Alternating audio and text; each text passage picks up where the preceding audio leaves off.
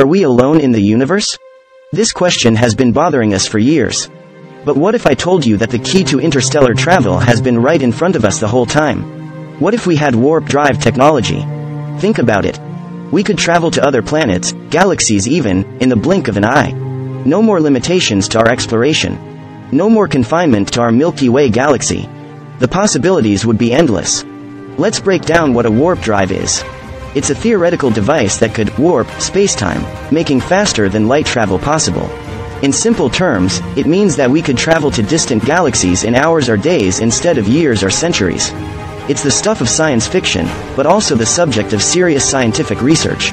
Scientists worldwide are working on this concept, and some even believe we are close to making it a reality. If so, this will be the biggest breakthrough since landing on the moon. Imagine if we could visit the nearest star, Proxima Centauri, which is over 4 light-years away, within a human lifetime. We could send probes to explore exoplanets and search for signs of life. We could even travel to other solar systems to find new habitable planets. But, as with anything, there are risks. Warp drive technology could be dangerous, with the potential to rip holes in the fabric of space-time or cause serious damage to the ship and crew. However, the potential rewards far outweigh the risks. The possibilities of having warp drive technology are endless.